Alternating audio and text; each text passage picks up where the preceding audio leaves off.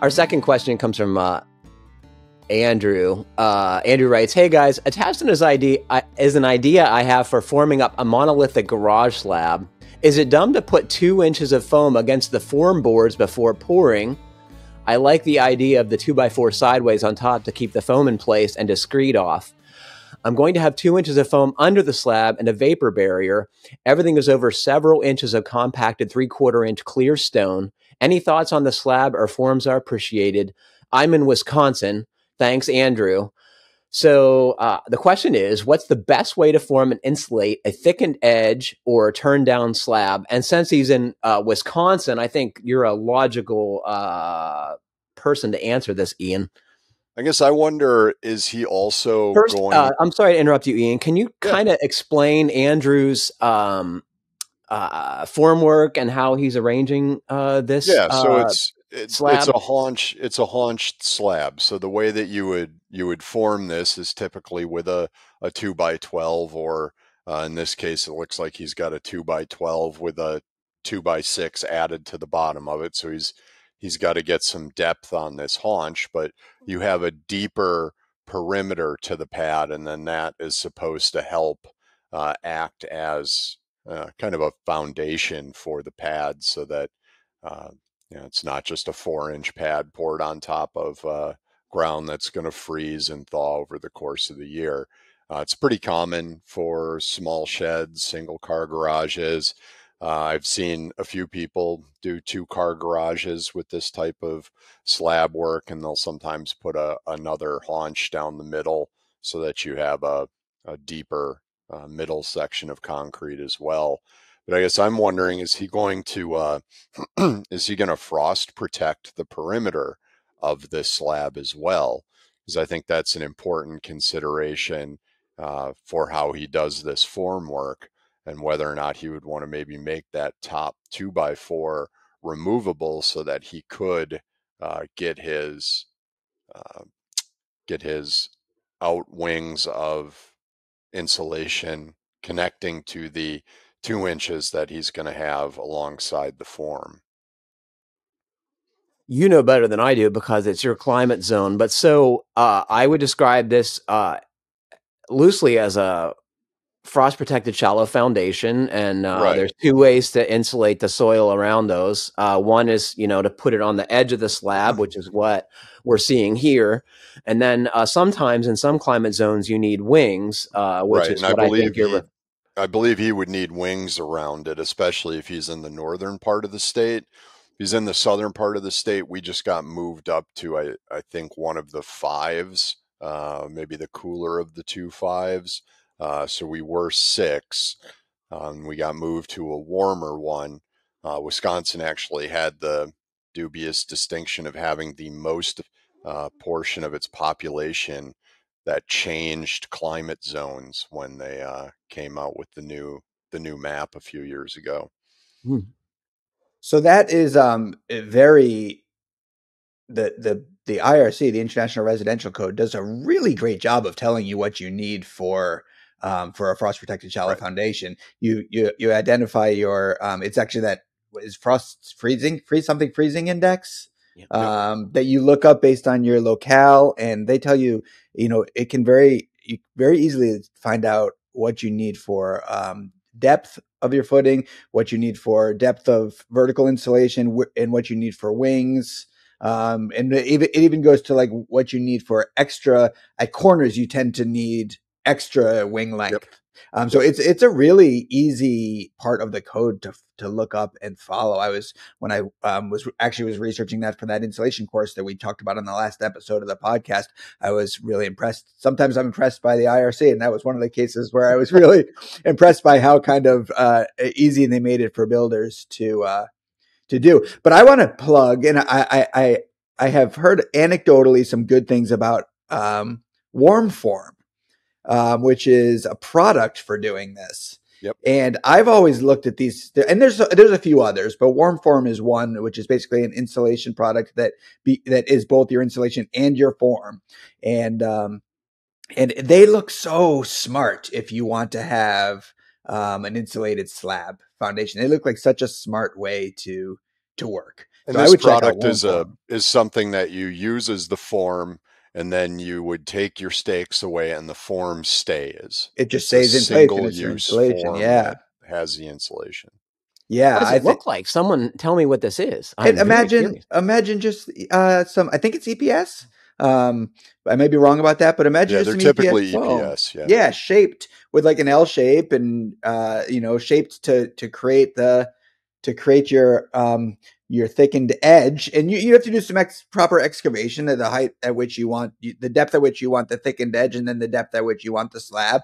But you basically form your foundation with this, your slab with this product. You lay your vapor retarder on top of it, and then you can run mechanicals and all that jazz. And like Ian said, you pour in it, and then when you're done, you remove the stakes, and now you have your insulated slab.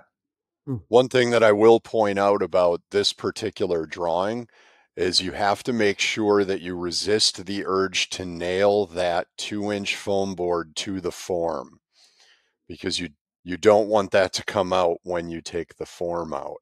That's something that I've seen people do numerous times, is you take a couple of roofing nails and tack that to the form to keep it in place, but then when you pull the form off, you pull the foam out too. So you want to make sure that you've left that loose and something that can stick with the concrete. When I did the slab for this building that I'm sitting in, I think they were 60D nails that I put through the foam and into the formed space for the concrete. So then once the concrete was poured, it was grabbing those big nails and holding the foam in place, and it worked pretty good. And Look at as the far big as brain on Patrick. Very nice. Cheap, it's a freaking box of nails, right? Love it.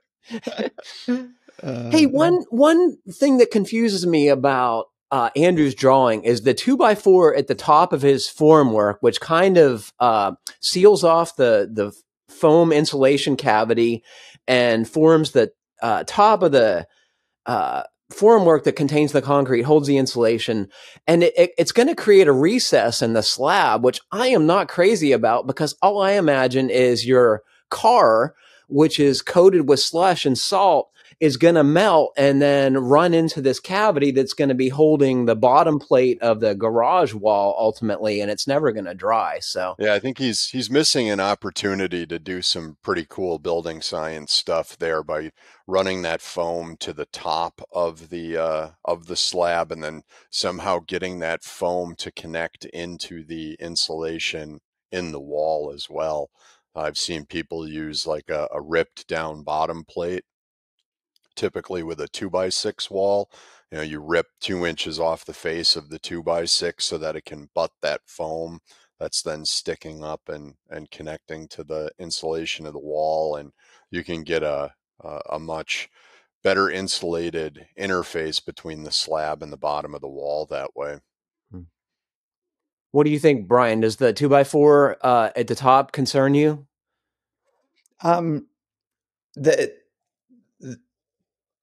When I see this, when I see these details, I think just in general exactly what Ian brought up, which is that when you try to remove this stuff, it's going to be. It seems like it would be tricky to do it easily without disturbing the foam, leaving it tightly secured to the concrete. And that 2x4 seems to add a little complexity to that removal of the form to me. So that was my first thought about that. But I mean, maybe not. Maybe you put all that together with screws that you can back out, and maybe it's not the issue that I think it might be. I'm not graceful when I with stuff like this. And a lot of carpenters are a lot more graceful than me when it comes to assembling and disassembling things. So I see myself tearing it all apart, but using the claw of a framing hammer. Yes, exactly. Yes. How else do you do that? I tell Amy every time I start a carpentry project, I say, just when you come by, remind me, just say to me, don't force it. Because that's my bad habit as a carpenter. This is close enough. I'll just pound on it a little bit. It'll go in. Andrew was worried about having something to screed on at the top, and customarily it's just your forms that you screed off of, and I think you could screed off the edge of a 2x versus at horizontal just as easily. So here's another here's another idea. Why you were would going to say helical piles, right? No. Although they are great, use them anywhere you can. Use them in your kitchen cabinet installs. Why put the foam in there with the form? If you have this excavated around your slab area well enough, you can form it. You can pull the forms off with the claw of your hammer, nice and easy, and then you can just slap the foam back on and backfill it. It's a very easy thing to do, to add the foam with. Oh, yeah. So are you overcomplicating something that's easy, or are we missing something entirely? Is this pad going to sit above the ground, and then the builder's going to use this 2x12, 2x6 build out to kind of finish the edge of it?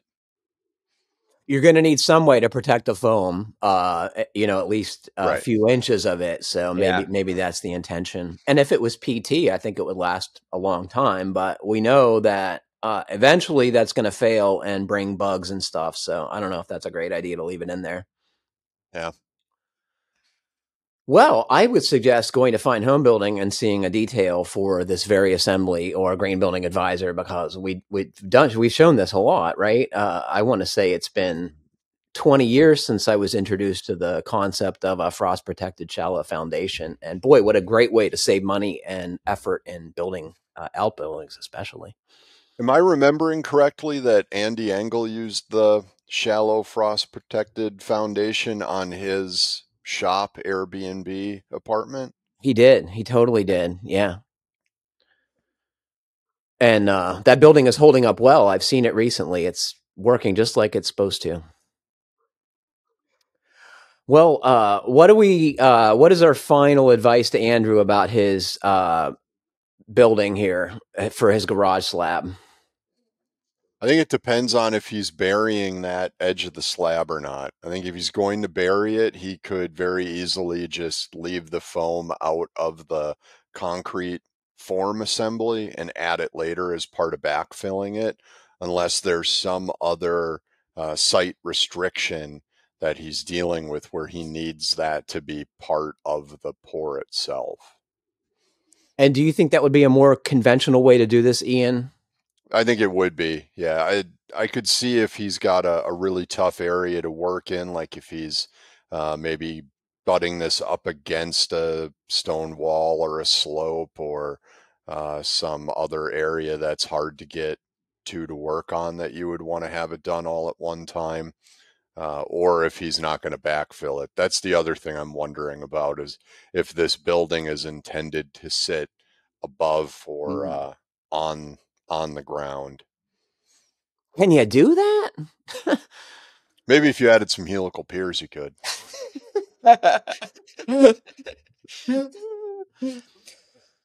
Well, I hope if y'all have thoughts on Andrew's thickened edge slab or any other subject that we talked about today, you'll write in with your thoughts and share them with us, because we always appreciate hearing from you.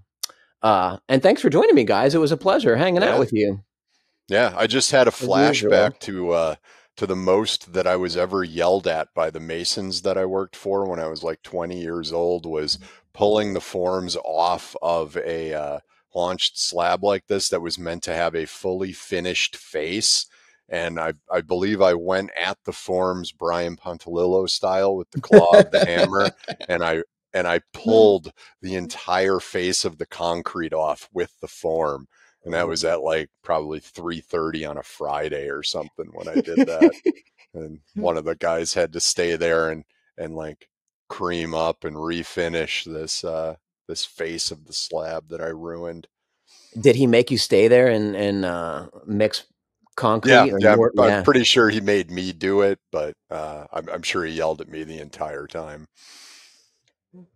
When I talk to folks about occupation of trade work, I often say that you need to make all the mistakes. And I'm guessing you learned a lot from that experience, Ian. I actually learned a lot from working with the masonry company that I worked for. I really enjoyed the carpentry part, and we set modular homes and built garages, but did all the concrete flat work and block work. And I hated the concrete work and block work, but I really liked the carpentry. But I did learn a lot about making mistakes and atoning for your mistakes from those guys.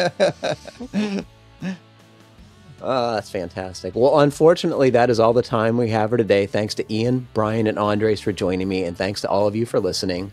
Please remember to send us your comments, questions, and suggestions to FHB Podcast at finehomebuilding.com.